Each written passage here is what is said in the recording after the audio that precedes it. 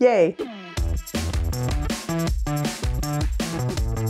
Every year, Lisa, myself, and the rest of the reviews team roll up our sleeves and test hundreds of products for you, the good people at home. This year we tested an especially interesting slate of kitchen gear, ranging from spice organizers to soda machines to smart ovens and more. What better way to cap off a year of testing than to share our favorite gear from 2021? Lisa and I have the full rundown just for you. First up, Hannah. All right, if you're a cook, you know that spice storage can be a total problem. This is a very personal problem to me. My spice storage was a hot mess. It was a hot mess. It was just a jumble, you know, like digging around back there, missing spices. I found 4 bottles of cumin in my cabinet. There are all different devices that do this. Some hang over doors, some go in drawers, some go in cabinets, like this expandable model right here. It really depends on what space you're trying to fill. So we tested all different ones and we found winners in each category: over the door, in the drawer, and in the cabinet. All right, so what do we look for in these things? First of all, they needed to be reasonably easy to put together. You know, we don't want it to be this huge chore. You're already reorganizing your spice cabinet, which is a chore in itself. We don't want to make this a multi-day affair. They also needed to be sturdy, you know, sturdy enough to hold heavy glass bottles full of spices. Some models clustered bottles together too closely. It was hard to read their labels. Visibility was really key. We needed enough room to see everything. You want to be able to see the labels so you know what you have. You want to be able to grab things quickly while you're cooking. We also looked at capacity, how many bottles they could fit. You really want to be able to have a little bit of breathing room in your spice cabinet so you can add more spices as you learn about them.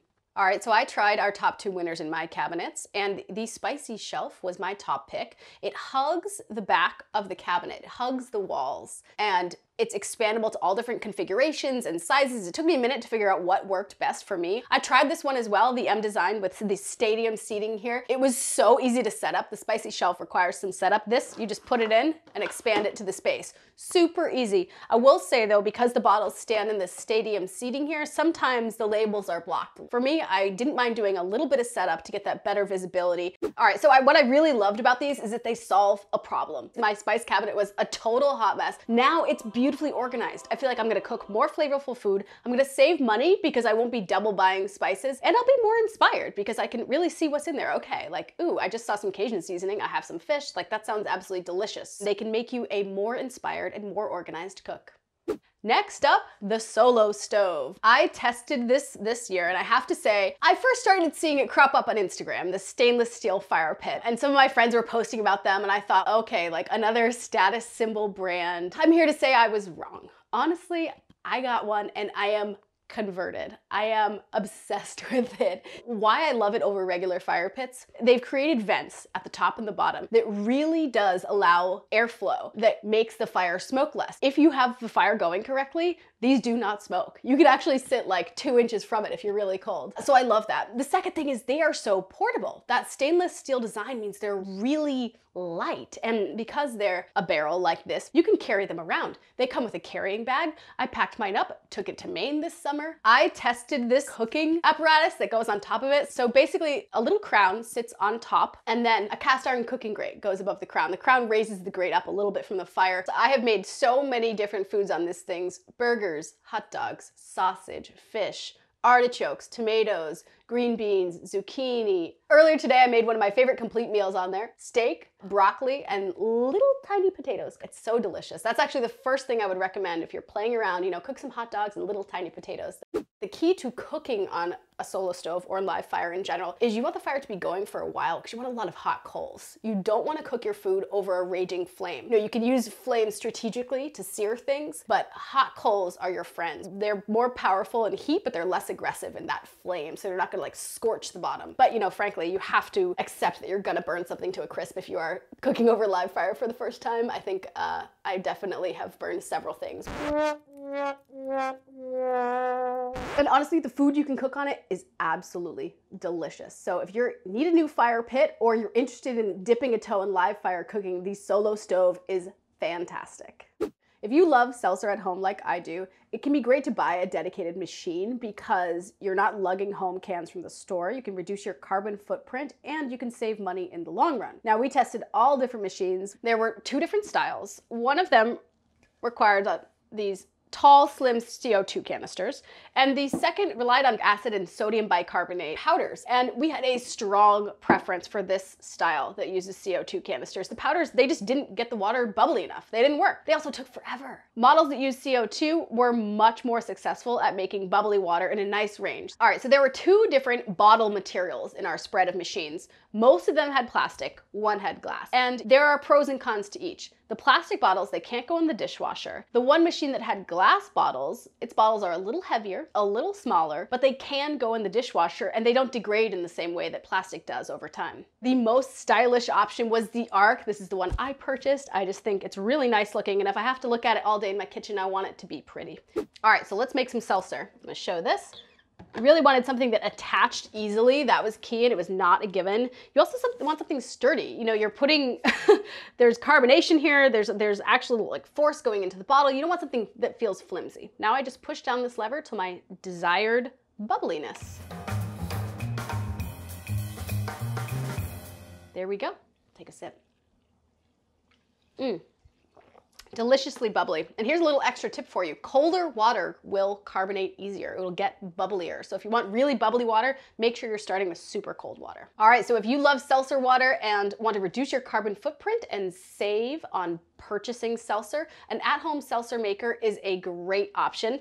Mini muffin tins were another of my most favorite testings we did this year. They make the cutest baked good, whether you have kids or you like to entertain and you want little bite-sized desserts. I was supposed to bake one thing for today, but I baked 3 things because I was just having so much fun. We tested a whole bunch of pans. Some of them were steel, some were silicone, and this turned out to be the most important factor. Steel was the way to go. Nice, deep, even browning. Aluminum and silicone were both spotty, so that was the most important thing. And pan color, like you might have remembered from previous baking gearheads episodes, pan color is also a factor. We loved, golden brown or darker pans because then you get nice browning on your crust. Nonstick coating, that was another thing that was really important. There's a lot of little holes to clean here. You really want food to come off easily so you're not in there scrubbing 24 or 36 individual little cups. So nonstick coating, a nice nonstick coating for great release was also important. Another thing was a generous rim. So rim is what goes around the pan. And if you see, both of these pans have some extra space right here. And that just makes handling so much easier, especially if you're pulling these out of a hot oven, you have bulky oven mitts on.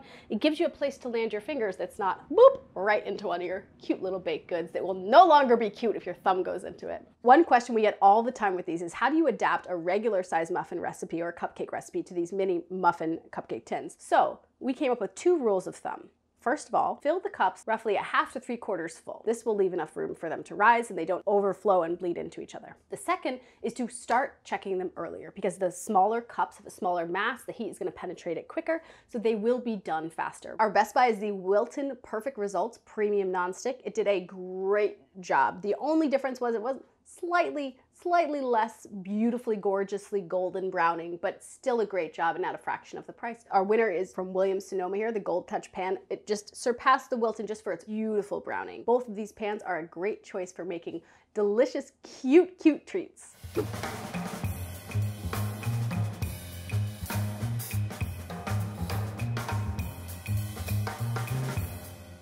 All right, so I'm gonna eat one of these. I'm gonna go classic.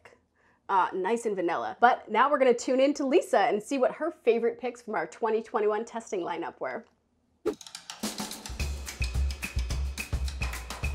So the first thing I want to talk about today is rice cookers. Yes, you can cook rice on the stove in a pan or even in the oven, but the beauty of the rice cooker is you just dump the rice and water in, you push a button, and it cooks the rice perfectly for you, and it holds it at the perfect food-safe, steamy, moist temperature for hours. It's not fast, but in our testing we found that slower, longer rice cycles actually work better because the grains have time to absorb the water and to heat up evenly, and so you get perfectly evenly cooked rice. And this really showed up when we cooked brown rice. I have thrown brown rice in my rice cooker here, hit the brown rice button, I get perfect brown rice. I don't have to think about it, I don't have to worry about it, it just cooks. This is our favorite. It's a Zojirushi Neuro Fuzzy rice cooker. They're pretty simple actually. Inside is a cooking pot and underneath that is a heating element. The cooking pot is nonstick coated in this case, and it has markings inside telling you, what level of water to add, whether you're doing white rice, brown rice, sweet rice, semi-brown rice, anything you want to do in here. And then this just sits in the chamber. You close it up. And the water is heated by that heating element. It's an enclosed space. It might soak the rice a while and then it gently cooks it. Steam escapes through this vent and it will alert you when it's done and then switch over to keep warm. It comes with 2 measuring cups, one for brown rice, one for white rice. They have measurements on them that are related to this rice cooker, so hang on to these. I just store mine, right in here in between uses. I have white rice here. This is sushi rice. I'm just gonna do 2 cups today. You definitely want to wash your rice. Not only does that remove any surface dirt if there's anything left over from harvesting and milling, but it also takes off a little bit of the excess starch. And some of that starch is what often either bubbles up and clogs the vents or will burn on the bottom of a rice cooker. I just take the whole bowl and I bring this over to the sink and I fill it up a few times, swish the rice around and pour off as much of the water as I can without letting the rice escape. I do it about 4 times. It does not have to run perfectly clear, but you'll see first couple rounds it's very white and cloudy water and then it begins to get clearer. Got my rice scooper and fluffer at the ready. Beautiful steam, gorgeous rice. It's the best because it makes perfect rice every time. So next up, my favorite grill pan. A lot of grill pans that you see are shaped like a skillet with ridges, and these are designed so that you can cook food up on top of the ridges. You get flavorful char marks that look like you were grilling outside. A lot of times people talk about grill pans being a problem because they smoke up the kitchen and they splatter and they're a mess to clean. I have a few tips for cooking, and I also have to tell you that the design of this pan makes it so much easier to use and clean than a lot of grill pans out there. First of all, we really like the cast iron grill pan as opposed to ones that are made of aluminum or steel or have nonstick coating. Those are pressed out of a sheet of metal and they can never press the grill ridges high enough to make them really distinct. And the whole point of this type of pan is a really crisp, distinct grill mark and to lift the food up out of the fat if that's what you're trying to do. The cast iron can be cast to have a nice, tall, high, distinct grill ridges. And it can get nice and hot and retain a lot of heat so it radiates heat and you get a beautiful char mark. You're not waiting and waiting for that nonstick pan to get hot and then you really want to get nonstick that hot. This is just like your favorite cast iron skillet. It's indestructible. Now, as for smoking up your house and making a big mess with a grill pan, I have found that if you preheat them on medium heat for at least 4 minutes before you put any food in, get the pan good and hot, and then you want to put the oil on the food, not in the pan. Oil or fat that is not covered by food is what causes the smoke to come up and fill up your house with smoke. I don't like to buy stuff I don't need, and I thought, why do I need a grill pan? But as I was testing these, some of them I did not fall in love with, but this one I really did, and I went out and bought it right at the end of testing. This is my own copy of this pan, and we use it a lot. This is the Lodge, and it's the Chef Collection. This design with these nice wide ridges. Food is not going to get trapped in there. It's very easy to rinse off and to clean. Plus, this is really easy to store, and the 2 handles makes it easier to handle because these are heavy pans. The heaviness of the cast iron is part of its charm. It's going to hold a bunch of heat and then radiate it toward your food for great browning. Okay, so we're going to make a panini, and you'll see how it works. It's great.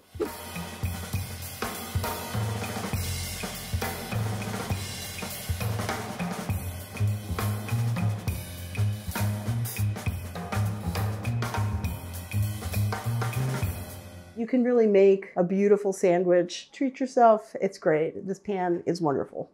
So the next thing I want to talk about is something that's really simple, but honestly, a good wooden spoon makes the difference. My favorite was this one from Jonathan Spoons. It's got a shallow bowl that's nice for scooping things. It's got a narrow front edge, so it's good for scraping. It's got this little rest on it so that you can put it on the edge of a pot if you want to. It also gives you a good place to grab, so it's a very comfortable spoon. This is handmade from a small company. We also have this one, and it's called the Fay teak wooden spoon. It's about half the price. It's got a thin front edge. It's good for scraping. It's got a really neutral handle so that a lot of different people can find a comfortable grip in a bunch of different positions. And both of them are long enough to reach into deeper pots without having to really have your hand down there or to feel like you're, stirring from way up here. So, for cleaning them, we wash them by hand after every test. And we also put them in the dishwasher because some people told us that's what they do. And honestly, you don't want to do that. It really does parch out the wood. And the more you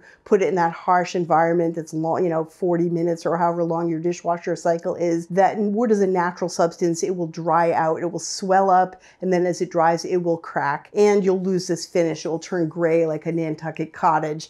And that's lovely in Nantucket, but not so great for your spoon. You really want to keep the spoon in good shape. You want to wash it by hand. You want to pat it dry. And if it gets a little parched looking, touch it up with mineral oil, which you can get from any hardware store. Or you can look at our website. We have a recipe for DIY spoon butter, which combines mineral oil and beeswax, and that really prolongs the life of the tool, whether it's a wooden spoon or a cutting board or anything else made of wood. So these are my favorites. And we have been using them in the test kitchen and really love them. So last but definitely not least is the June Smart Oven. This oven is one of 5 smart ovens that I tested this year, and I fell in love with this thing to the point where I just bought one myself. It works like a toaster oven. It can slow cook, it can dehydrate, it can air fry. I did all those things in it and more. Basically, it has a camera inside so it can recognize food. It's called the Food ID feature, and that's part of the intelligence of the June oven. It has a probe attachment where you can put that right into the food and it will track the temperature. It will track on your phone the temperature of the oven and the food. The base price of this is about $600. And then, as you go up, there's 3 packages. It adds other accessories like a pizza stone, air fryer baskets. You can also purchase those separately. So it is a little expensive. We do have an alternative as a Best Buy. We have the Tovala oven, which is about half the price of this. It also has its own meal kit service. It's optional, but the meal kits were actually pretty good. So it was kind of surprising. Let's cook something in the June and you'll see for yourself how easy it is.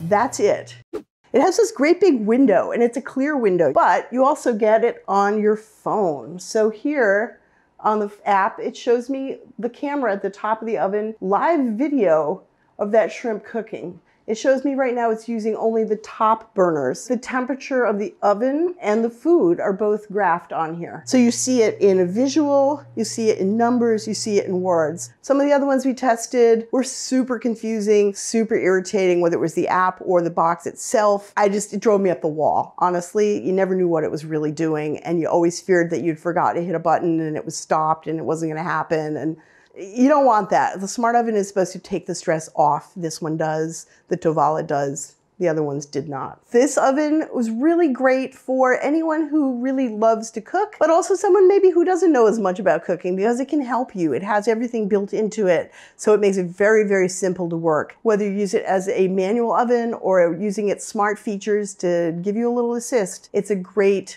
product that really works. Thanks for tuning in. That's a wrap on Season 3 for Gearheads. Stay tuned for Season 4 coming soon. For more information on all the products we talked about today, check out the links below. Make sure to ask us any of your kitchen equipment questions in the comments, like this video, and hit that subscribe button.